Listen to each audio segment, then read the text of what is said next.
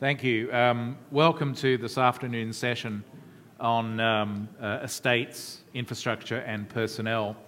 For those of you who don't know me, my name's Dr. Malcolm Davis. I joined ASPI in January as Senior Analyst in Defence Strategy and Capability. So I'm used to dealing with things like F-35s, future submarines and future frigates. So estates, infrastructure and people is a bit of a challenge for me, but I will hopefully do a good job up here. We have three excellent speakers this afternoon to take us through this area, and it's an important area.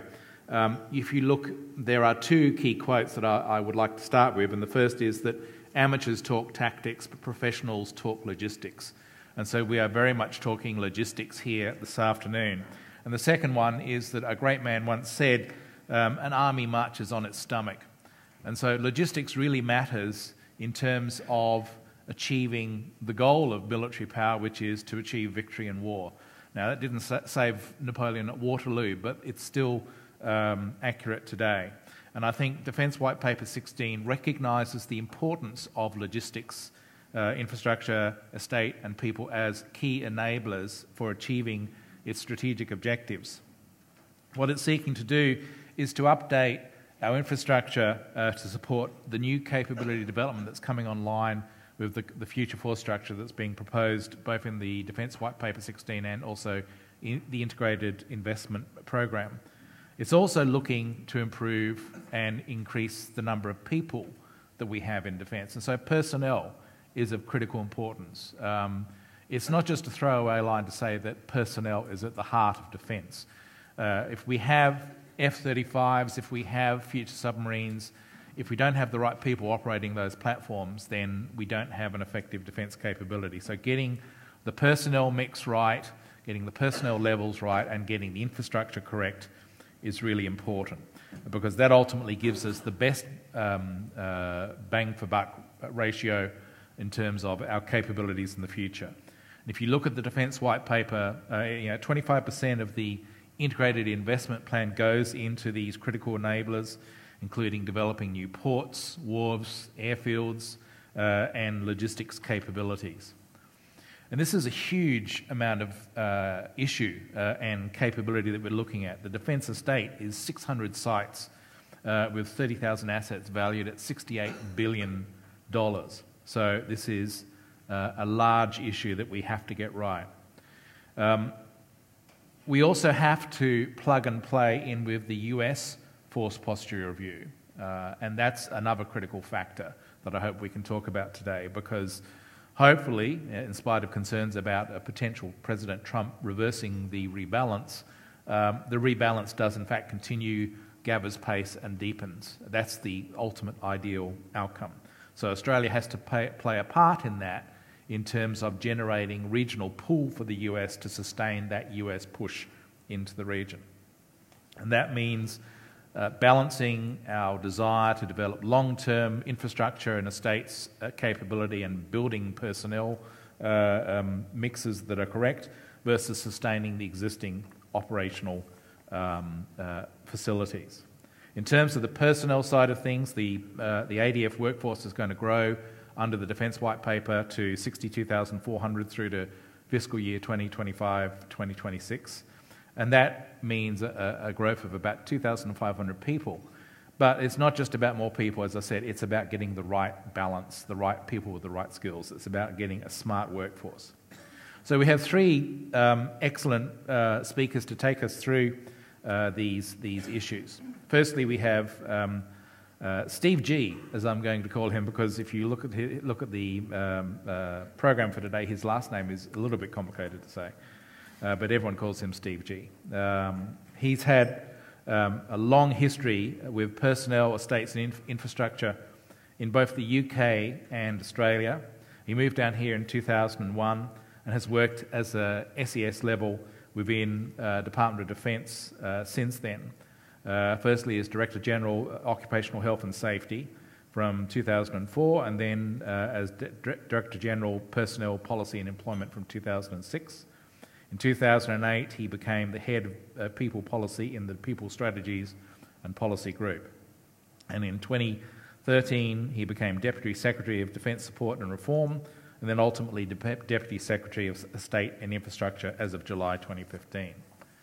Then we have the Honourable Ms Guy Brodtmann MP, who's the Shadow Parliamentary Secretary of Defence. She has extensive experience in public and private and community sectors, including in small business, and has worked with DFAT and as well as the Attorney Generals. Guy has extensive involvement in volunteer work at the senior administration level and is a Fellow of the Public Relations Institute of Australia and a member of the Australian Institute of Company Directors. She's the co-chair of the Parliamentary Library Committee and a member of the Joint Standing Committee on Public Accounts and Audit. And finally, my colleague at ASPI, Lisa Sharland, is a senior analyst focusing on Australian engagement on UN peacekeeping, peace support operations and peace support operations reform, as well as women in defence and security, and also is a key thinker in Australia-Africa engagement. She's undertaken field research on UN peace support operations in South Sudan and Central African Republic with the Stimson Centre in Washington, D.C., and she's also worked as Defence Policy Advisor at the UN Permanent Mission for Australia. I welcome you all, and I look forward to hearing your thoughts on these important issues. Steve, perhaps if you want to take us off with the first presentation. Thanks, Malcolm. And look, first thing is it's great to be here, and somewhat unusual, and it's the second time this sort of thing has happened to me in recent months. On the day of the launch of the White Paper, the Secretary of Defence said to me, "Steve, can you just stand up and give a presentation to the senior leaders of Defence and talk to them a bit about the enablers and what's going on in the White Paper?" And he did that because the enablers are such a strong feature of the White Paper that has been released this time.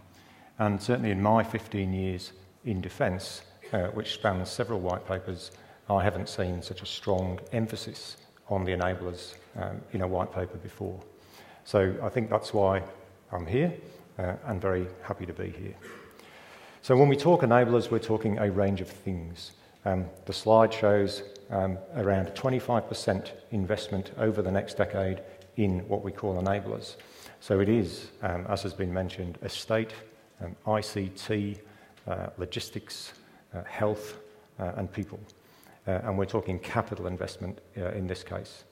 So it's a significant moment for us in terms of planning to go forward with re-enabling, if you like, or reinvigorating the enablers.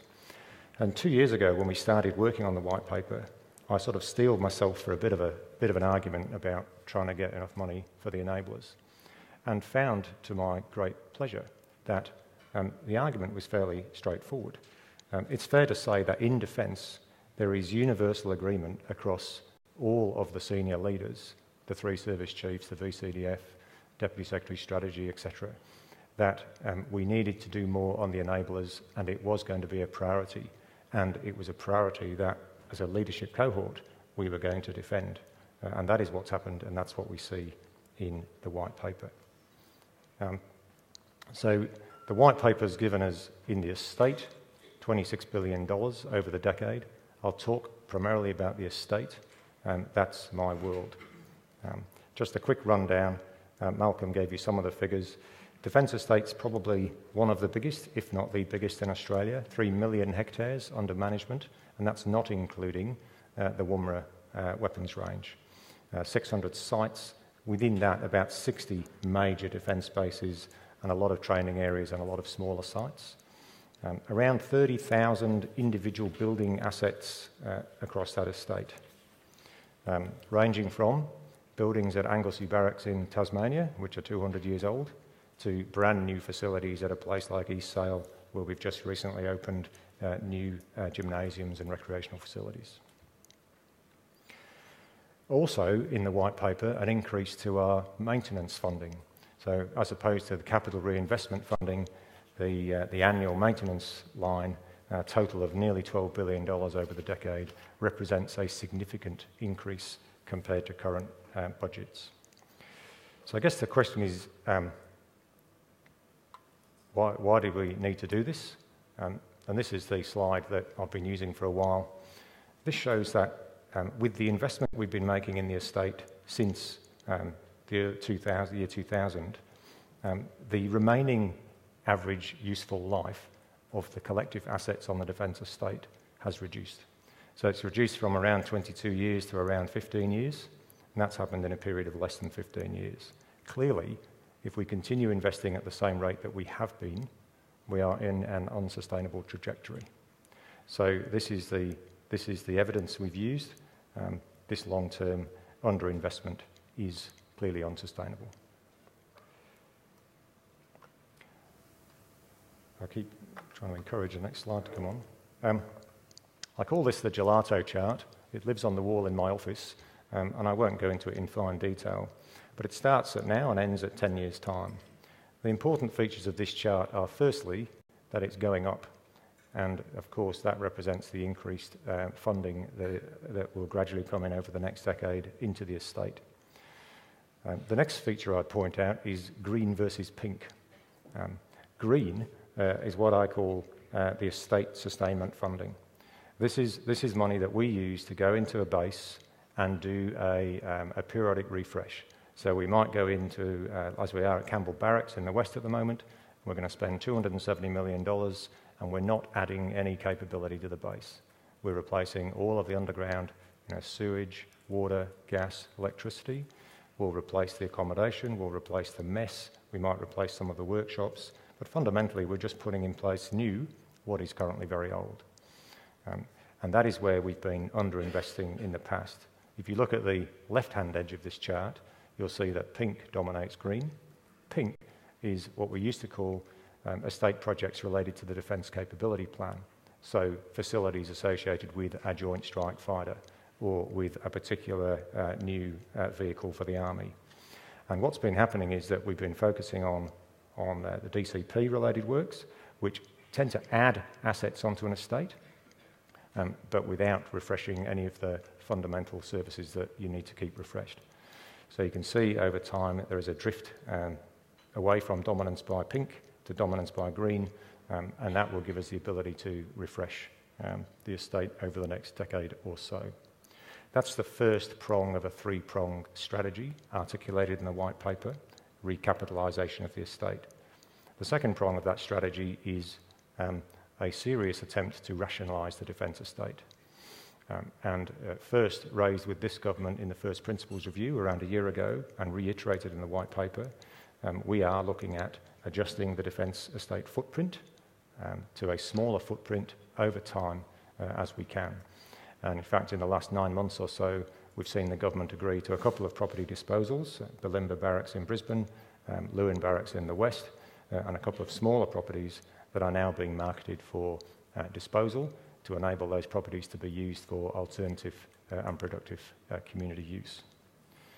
So that is the second sort of pillar of the recapitalisation strategy. And the third pillar, as I mentioned before, is to increase our effort on estate maintenance.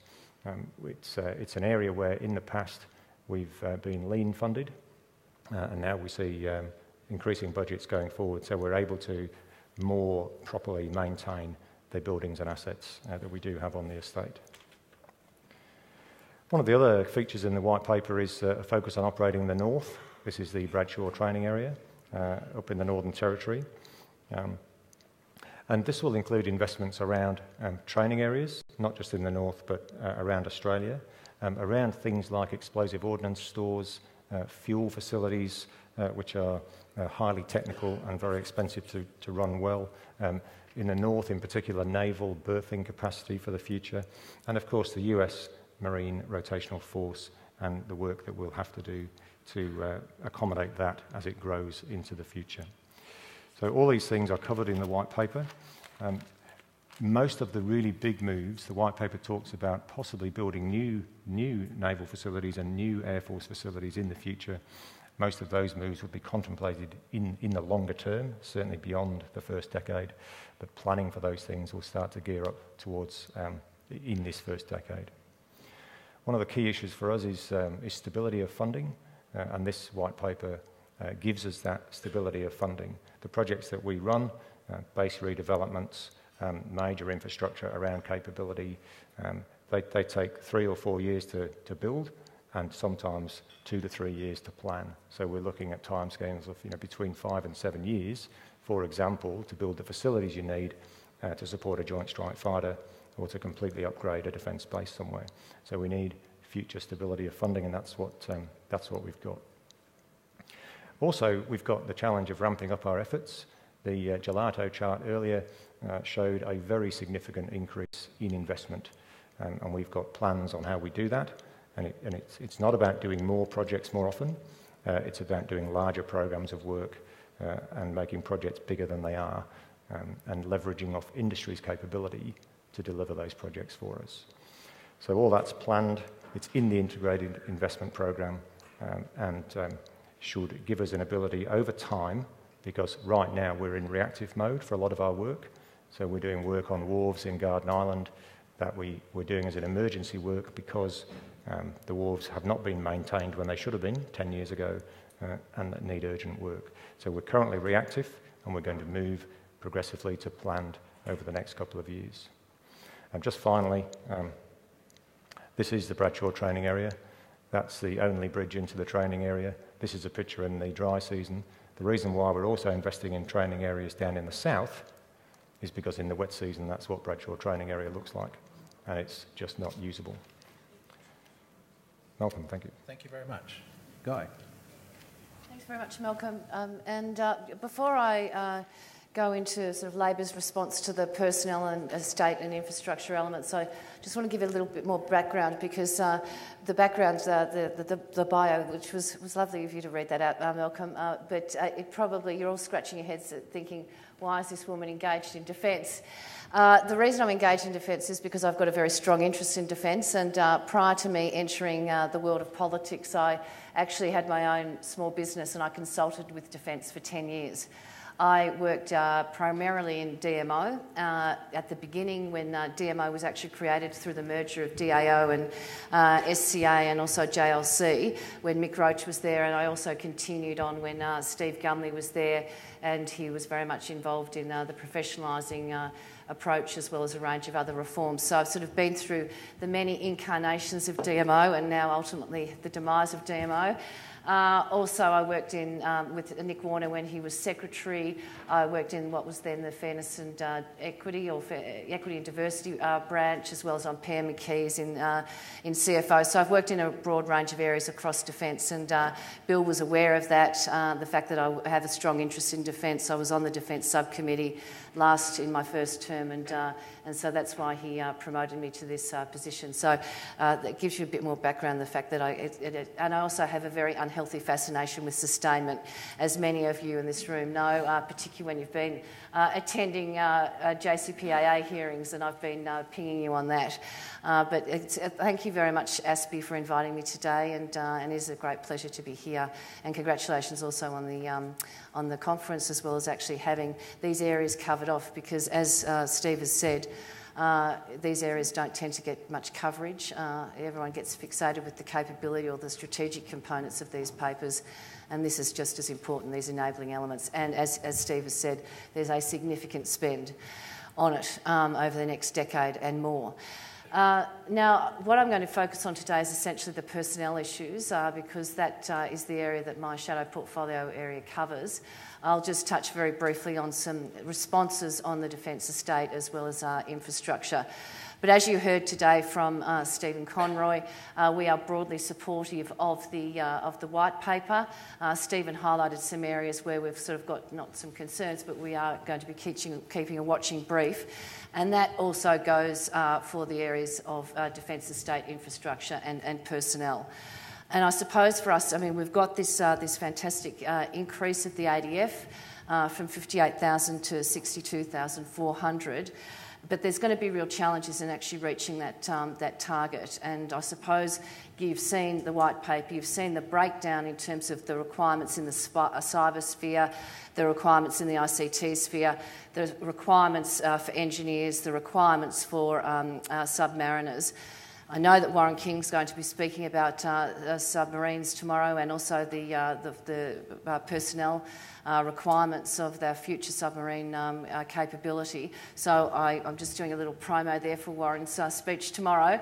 But for Labor, we are interested to see how we're actually going to achieve those submariner targets. As you know, we've had challenges in achieving submariner targets to date. And we've got very, very ambitious targets in the future. So we're going to be keeping a watching eye on that. Also, a watching brief on the engineers. I met with Engineers Australia yesterday, and there's a significant shortage. I know that most of you in this room will be aware of this. There's a significant shortage of engineers in Australia, and we're getting quite a lot from overseas.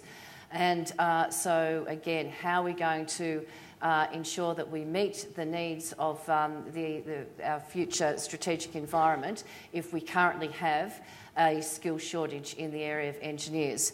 We heard today from Alex as well about the need for not just engineers but also STEM more broadly. Again, it's going to be a challenge, and we're going to be keeping an eye on what we're doing on that front, on the STEM front, and also particularly on getting women involved in STEM.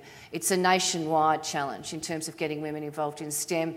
Both the Coalition and Labor have developed a range of strategies to get girls and young women into STEM degrees, engaged in STEM at the primary school and secondary school level. As you know, we've got our Coding in Schools program, particularly for girls. And so I think that is an area that we really need to keep an eye on, and we need to identify the fact that it is going to be a challenge and develop strategies, meaningful strategies that are actually going to ensure that, as I said, we meet the demands of our strategic future. We're also interested in the white paper makes a very strong commitment to providing, ensuring that defence is an employer of choice and that it remains competitive in the future. That's a great aspiration, and we applaud that. But that means we need to ensure that we are appropriately ensuring that we've got an environment that provides appropriate pay and conditions. And unfortunately, this government to date has not been terribly... the rhetoric hasn't matched the reality. We saw what happened with the ADF pay situation in 2014 when Labor had to go in and ensure that the ADF pay was actually keeping up with the cost of living. We got a reversal in the government's policy on that issue, and so we are going to ensure that the government actually lives up to its rhetoric, makes its rhetoric reality when it comes to ADF paying conditions. That also goes for the APS. As you know, we've been in a very, very lengthy, across every government agency, very lengthy negotiations on enterprise agreements. The APS agreement's still ongoing in defence. Again, we're keeping a watching eye on that to ensure that the rhetoric matches reality in terms of paying conditions for the APS. Now, as you know, in the white paper too, there's been a flag of a reduction in the civilian workforce. That's been ongoing over the last, since this government's been in power. And so we're interested we are keeping an eye on that to ensure that that those new military positions, those new ADF positions that are being created aren't actually filling the gaps that will be created as a result of those civilian reductions. We're also going to be keeping an eye on where the redundancies are going to be and over what time frame. And also very much keeping an eye on the fact that these reductions are carefully managed and to ensure that we don't get a loss of critical skills and expertise and experience. And I'm particularly thinking here in terms of those science, technology, engineering, maths areas. We are going to be keeping a very close eye on that. Also, in terms of the reserves, we welcome the white paper's continuation of the one defence notion, the integrated workforce, and also the investment into the infrastructure that supports both reserves and cadets. In my former life, when I was consulting with Defence, I actually worked with the Australian Defence Force Cadets for about 4 years.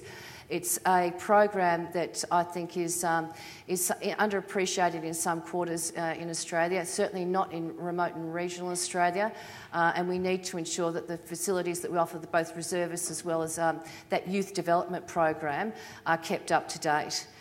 And just while I'm touching on infrastructure, I know that, again, from working in cadets those years back, we were involved in a very lengthy, a very comprehensive program right across the nation of bringing the buildings up to scratch because the responsibility had been devolved and these buildings had sort of basically fallen in many cases in disrepair. And I know that it was a very extensive program. I welcome this sort of refresh of that program and that investment in those facilities.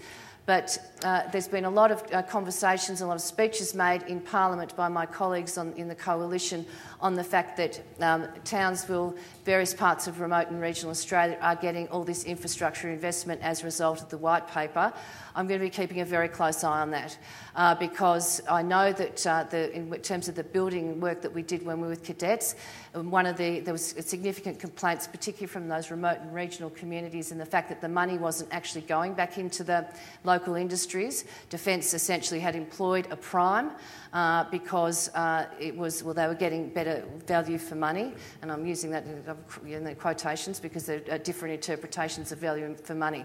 But the Defence felt it got better value for money by employing a prime and then rolling out that one prime right across Australia for cadet work, or for those cadet building works. And so we're going to be keeping a very close eye on the fact that my colleagues have got up in Parliament and said that there's going to be significant investment in their local industries, in their small to micro businesses arising from the white paper. I'm going to be keeping a close eye on whether that actually happens, whether the work just goes to primes and SMEs particularly get just the crumbs from the table. So that's just what we're keeping an eye on in terms of infrastructure. In terms of the Defence estate, we're keeping an eye on the disposal program. I know that there was the 2012 review that was done on that identified the 17 sites. We're just getting visibility of what those sites are now. Steve mentioned Bulimba, which we knew about, but the others I don't think that I was aware of. So we're going to be keeping a close eye on that. And also the fact that the First Principles Review flagged or made that recommendation, which I think is a significant recommendation, on the fact that the the Public Works Committee that oversees a lot of the Defence public works sites, currently the threshold is 2 million, I think, for a medium work, and 15 million, I think, for a major work. It has to go to the Public Works Committee. I know that the FPR flagged increasing that to 75 million, so again I'll be keeping an eye on what the government does in terms of responding to that recommendation. Just finally, 2 points. First up, defence families and the defence community. Again, there's a lot of really strong statements in the white paper about the commitment to defence communities and defence families. Just from meeting defence families since I've had this portfolio as shadow portfolio, and also in my first term, I know that there's a concern amongst some defence families that the policies and processes aren't keeping up with the requirements of a modern family where there are 2 incomes and 2 professionals working. I know that the women, just from my own experience of being posted to India when I was with Foreign Affairs and Trade, my husband was the spouse, so to speak, and he was completely disempowered. He had to get me to sign off for everything.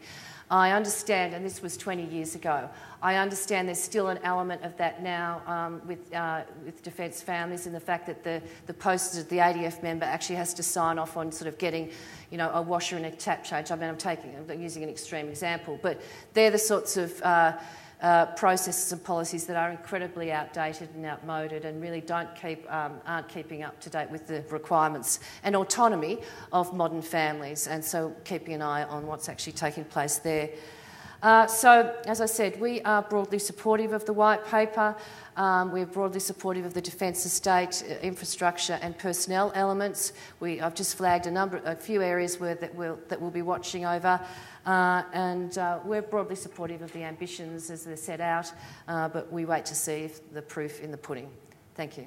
Thanks, Guy. Okay, Lisa, you're up. Great. Thanks, Malcolm, and I'm really pleased to take part in this panel discussion today. What I'll be focusing on, I think, is a very specific aspect of the personnel discussion, and that has to do with the issues of diversity, women, and also the related issue of gender advice and how it's integrated into defence capability. As we've had a discussion today, and Malcolm alluded to it in his opening remarks to this panel discussion, and indeed John Howard, the former Prime Minister, referred to it last night, a lot of the focus and the ability and the enablers in defence go back to people. That requires critical decisions about who decides to serve in the organisation and the civilians that enable it. And it also requires skills and cultural values that embody the organisation and that they're able to promote and that enhance capability. So it's an issue that we haven't really focused on so far, and I think it's quite pertinent that we're looking at this point in the conference discussions today about the white paper. So I thought I'd take us back to what the 2016 white paper says on some of these issues. And to quote, "The strength of Defence's leadership and its ability to adapt and embrace a more diverse and inclusive culture will be critical to attracting and retaining the workforce it needs for the future. Gender equality and increasing female participation in the defence workforce and in senior leadership roles is fundamental to achieving defence capability now and into the future. Defence has confronted the need for behavioural and attitudinal change with the release in 2012 of the Pathway to Change, Evolving Defence Culture. The Cultural Change Program continues to strengthen Defence's capability through creating an organisation climate focused on diversity and inclusion that will attract the best people for the job." So I'll come back to some of these issues in a moment, but in preparing aspects of today's presentation, I went back and had a look at what previous white papers have done, which seems to be a very common approach. And I think the overall assessment is that what we see in the 2016 Defence White Paper on a lot of these issues is really positive and builds on a lot of the progress that has taken place. If you go back to the 2000 Defence White Paper 15 years ago, you'll see that a lot of these terms barely rated a mention in that particular white paper.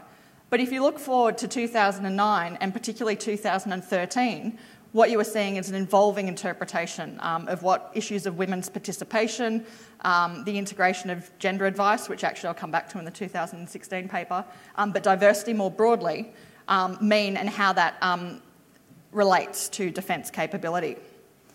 And a number of these, I think, are a reflection of a lot of the programs and policies that we see being implemented, particularly since 2012. So I think we've seen a lot of that progress and a lot of those investigations and discussions that have taken place that have been really important, picked up and reflected in this particular Defence White Paper.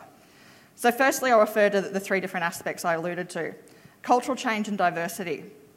So the paper acknowledges that Australia has made some good progress on implementing cultural change, yet there is more to be done. In particular, it talks about Pathway to Change, and we're in the fourth year of implementation of that program. Importantly, it notes that diversity and inclusion is not only essential in terms of reflecting the values of the defence organisation, but also as a means to recruit and attract the type of workforce required for the future.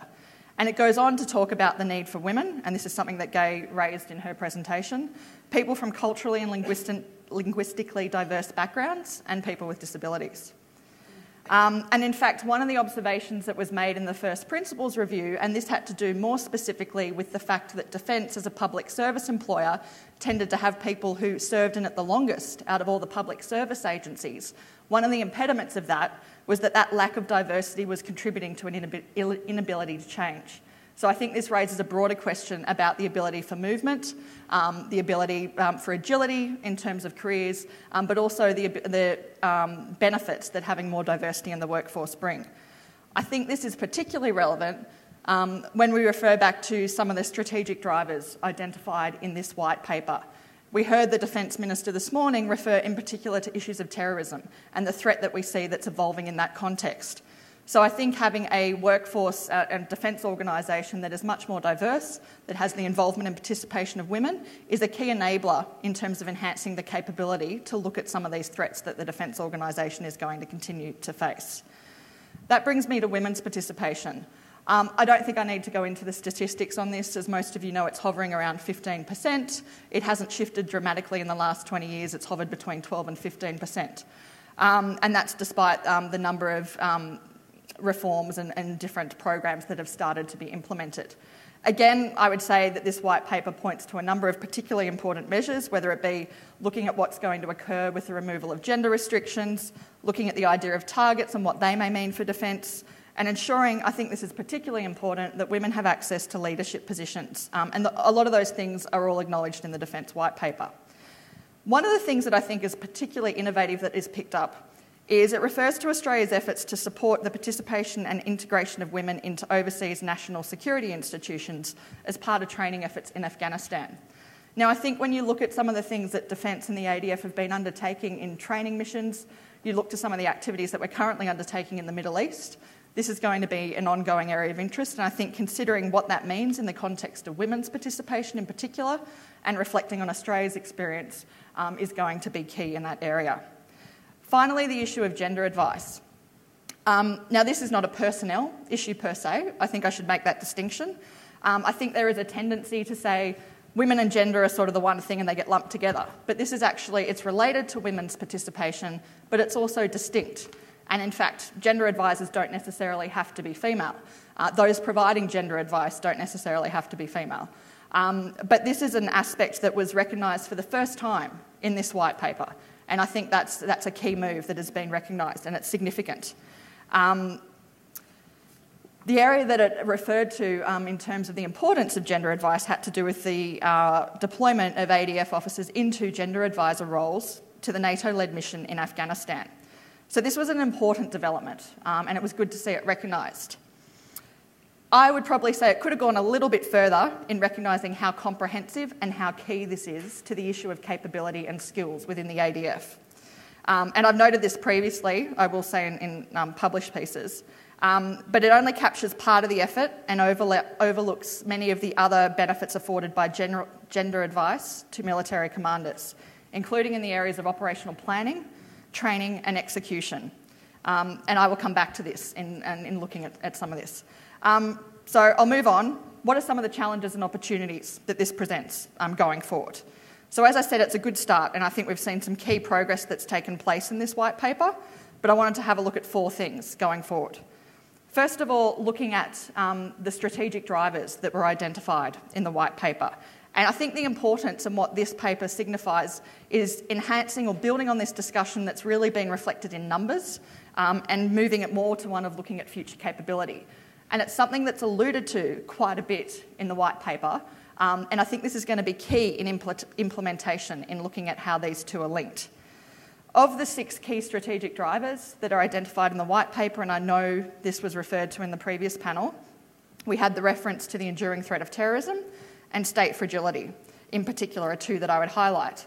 So there are particularly important contexts there, whether it's the ADF providing humanitarian and disaster relief in our region, whether it's supporting peacekeeping operations, whether it's trying to address some of the root causes of conflict in the way that we look at employing defence in its activities in coordination with the rest of government. Issues such as having diversity, ensuring the participation of women in terms of the context of these threats, and also the integration of gender advice will continue to be key.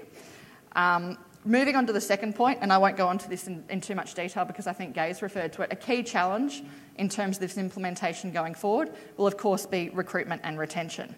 So again, to support a lot of these initiatives, you're going to need the key upfront recruitment programs, but I think the retention is also going to be a really key component.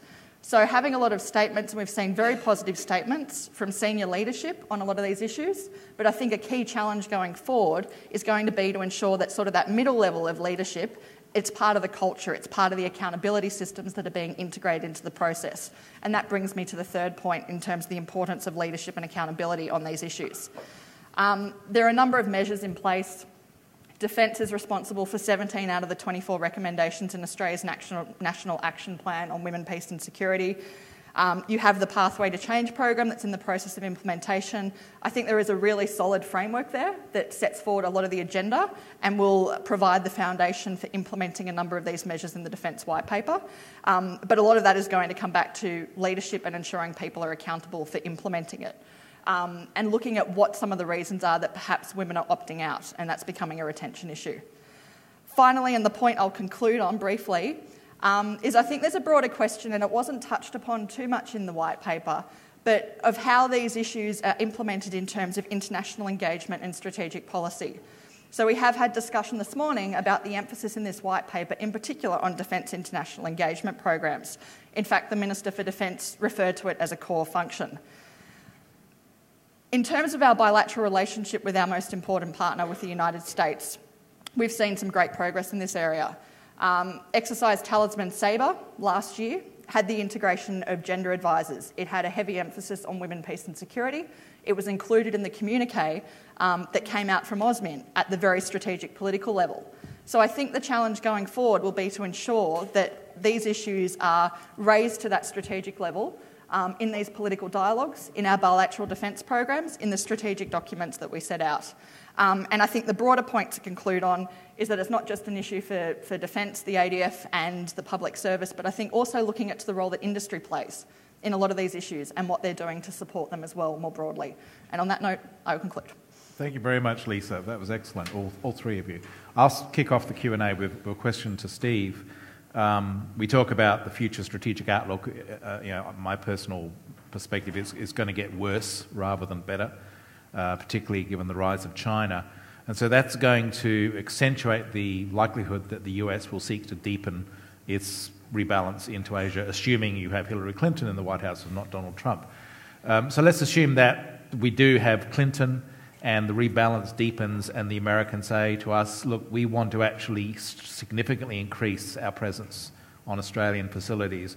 How prepared is the Department of Defence to adapt to a short notice requirement to substantially increase the US presence here in Australia?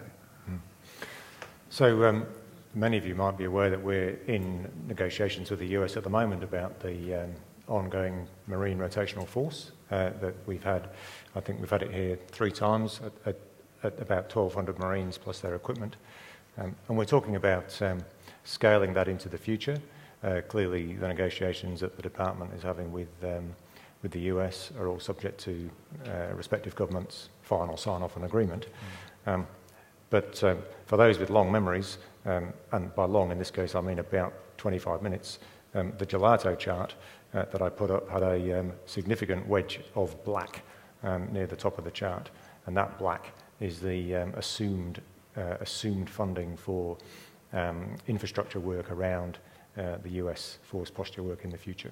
So we're well advanced in thinking about that, but of course government-to-government agreements are not yet concluded, and we're ready to start moving on that as and when those agreements come into place. Okay, thank you. Right, Anthony. So can you wait for the mic, please? Yep.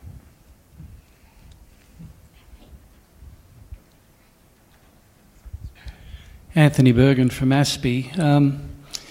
Question for Gay and one for Steve. Paul Dibb earlier today pointed out we've got an ADF of 57,000 that's given responsibility for its missions across 20% of the globe. Now, Senator Conroy in his address this morning didn't raise the question of the size of the ADF. So I guess, Gabe, my question to you is, does Labor have a policy on the actual size of the Defence Force? Does Labor want to expand the numbers or keep them the same? To Steve, my question is, apropos your comments about rationalising the defence estate. I mean, the biggest challenge that I can see to that is politics, the politics of base closure, and I would like to get your view on whether we need something like what the United States has, that independent commission on base closure. Do you think we need something outside the defence bureaucracy to advise government on the agenda that you outlined for us this afternoon. Okay, just in terms of the figures, I mean, as I said, we're broadly supportive of the personnel chapter generally in the white paper. But as I said, we want to ensure that those additional military personnel aren't filling gaps in the civilian that have been created as a result of the reduction of civilian positions. So, yeah, and I mean, you heard Stephen make the comments on the 2% of GDP. So, essentially, we are broadly supportive of these figures. So, on base rationalisation. Gay mentioned a 2012 report, which we concluded following some years' work at the time, which made recommendations for Defence to, over a period of about 15 to 20 years, move out of 17 significant establishments. I can't talk about what they are because that's not information we're putting out into the public domain. But we have had a couple of decisions out of government around 2 of those places in the last 9 months, and that's good progress. It's always a long-term endeavour, and particularly as we look to the sort of 50-year future, probably some of the defence bases are in the wrong place at the moment. And when we look at urban encroachment and a range of other factors around some bases, we probably don't want to be in them in the long-term future, so we need to start sourcing alternatives. Would I like a process like the US have, which takes, to some extent, takes the issue of which base might be closed out of politics? It's really, I'm just not sure. It has its own issues as well. We work with government around the various proposals that we have. The First Principles Review did make a recommendation that the government should just agree to the 17 and get on with it, but the government agreed in principle that recommendation, but said they'd look case by case at rationalisation proposals as they came forward. So we've taken a few proposals forward, had a couple agreed, and we'll be taking forward more proposals over the next year or so. And a lot of them are not in the next year. You know, we might take a proposal forward now for a base to close in maybe 5 or 6 years' time, because one of the other funding lines in the gelato chart is at the very top, a blue line, is a sort of capital reinvestment we need to undertake if we're going to move units from one place to another. And so sometimes these things take a while.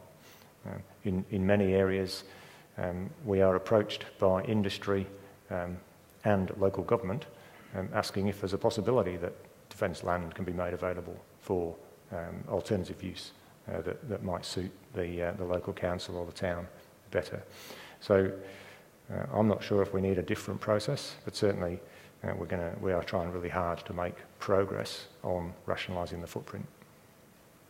Just before we go on to that, I just want to clarify too, just in terms of the figures, I meant the ADF figures. In terms of the civilian, we've been concerned about the reduction in civilian jobs for, well, since this government's been in.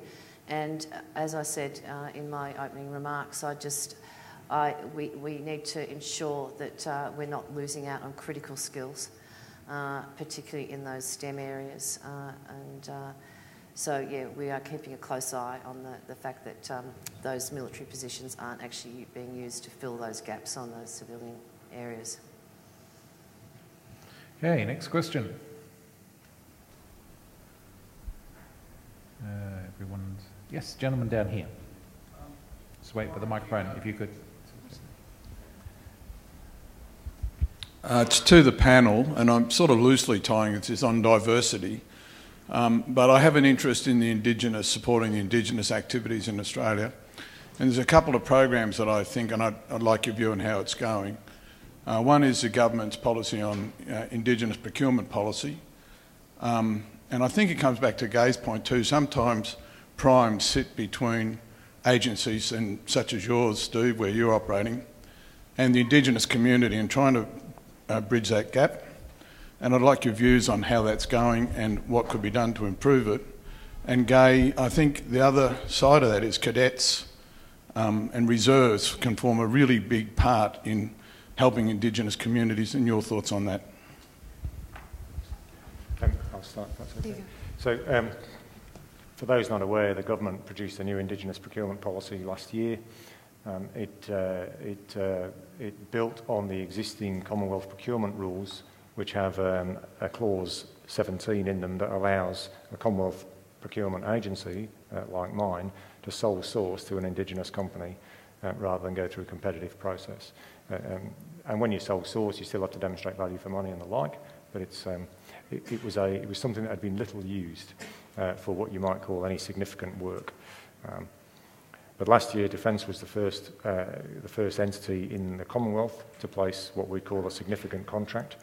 In this case, it was a $6 million building and construction contract with a Sydney-based Indigenous company, 100% Indigenous owned, to do building works around the LHD facilities that we built in Garden Island and Sydney.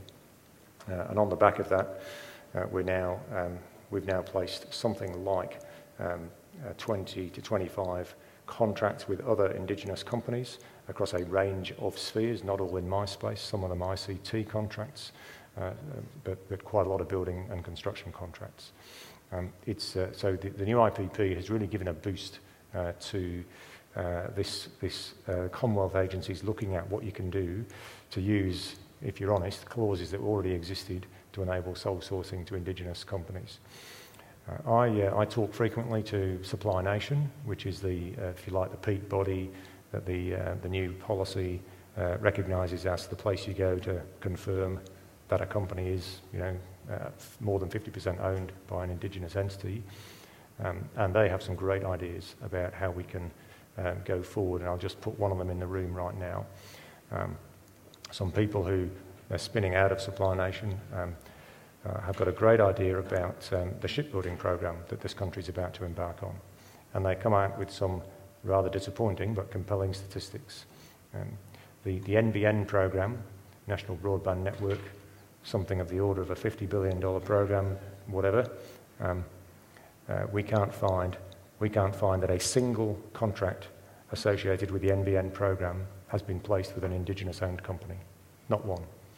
And yet they operate under the same rules that I do about you can sole source, use exemption 17. Now, so armed with that information, these people are out and about talking to people like myself. They're talking to Kim Gillis, talking to Navy, and they're saying, we'd like to get involved in this nation's shipbuilding program. We don't want to build ships because we're just, generally smaller Indigenous companies, but we'd like to get involved. We'd like a small start in what looks like a 50-year endeavour by this country, and how can you help us? So if you're out there and you're in industry and you want to learn who these people are, I'd be very happy to introduce you to them. They don't want to build ships, they just want a foot in the door, small contracts associated with the whole process that can grow over decades into business opportunities. Just in terms of the Indigenous procurement, as you make mention, Warren, it is how do you work around the primes, and so therefore you need to have a mechanism where you can go direct to the Indigenous small business. I mean, this is a challenge. Just having battled the behemoth of defence as a micro when I had my own business, it's a challenge for every micro and small, and Indigenous businesses are much the same. Or there may be a need for a compulsion or a target, rather than compulsion, a target for the primes to actually engage with Indigenous businesses. So you do need to have a very tailored approach to it that's been developed with this particular strategy, and it needs to be very focused and innovative in terms of the way we go about procurement. As that they're of course all in keeping with the PGPA Act, but also we need to, as Steve mentioned, possibly sole sourcing is the option there. I mean, there's challenges with that too. So, and now just more broadly on Indigenous cadets. Yes, when I was working with cadets, we had a number of Indigenous units. One on Palm Island, one that I went to in Bamaga, another on Thursday Island, and another in Nullarbor. And I understand now that the cadet program, the Indigenous cadet program, has been merged into the more broader Indigenous strategy in defence. there's still a very healthy Indigenous cadet program going. I saw the difference it made to those young people in those remote areas. I saw the difference cadets makes to young Australians in remote areas generally, but particularly to those Indigenous kids. And the beauty about those programs too, it's tailored to like in Thursday Island, it's very much about a maritime program. And so I think that we do need to actually have a program specifically designed for young Indigenous Australians to ensure that they actually get an understanding of how the ADF works, and there's the self-esteem and leadership that you get from the cadet program. But I understand that's continuing, and I say all power to it. It's a very powerful program, as I said, not just for Indigenous cadets, but for remote and regional Australia more generally. Okay, we have time for one more question. Anyone? Okay, in that case, I won't keep you from your afternoon tea. I'd like to thank Steve, Guy and Lisa for an excellent series of presentations. Please thank them. And thank you all.